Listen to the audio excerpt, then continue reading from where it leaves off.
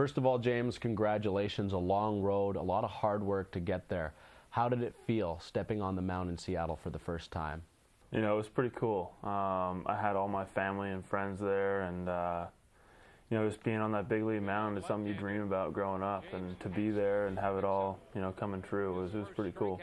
Sweeter for you, being that it's in Seattle and it's so close to Ladner and Delta as a whole? Yeah, very cool. You know, it's easy for, you know, my family and friends to come down and watch, and you know, that's what it's all about, being able to share that experience with those people, and I feel like that was really special for me. Now, it wasn't an easy day for you. Your grandfather passed away.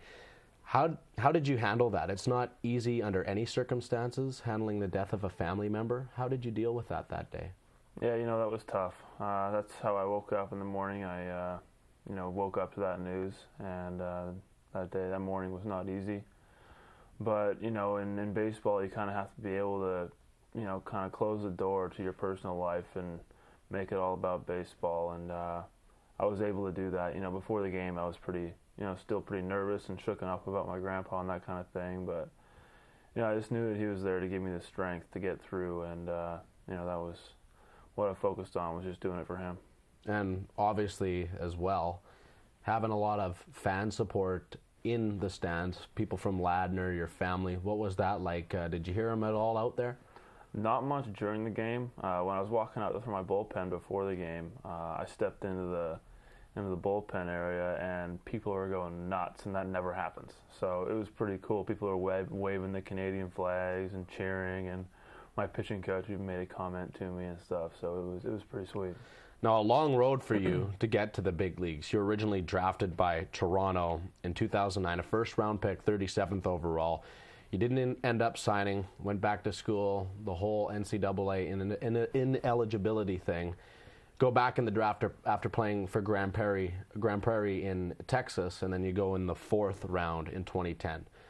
Bit of a emotional roller coaster for you there? Yeah, I mean, it's not your normal road that people take to get drafted and start their professional career, but, you know, just had some circumstantial things happen, and decided that I needed to go play independent ball, and that worked out for me. You know, got drafted by the Mariners, and got my professional career going, and I'm just happy where I am now. You played some pretty tough teams down the stretch. St. Louis, a division winner. Detroit, a division winner. Tampa Bay, a wild card team. Was it intimidating at all seeing, you know, some of those big names that those teams boast? You know, I honestly didn't really think about it.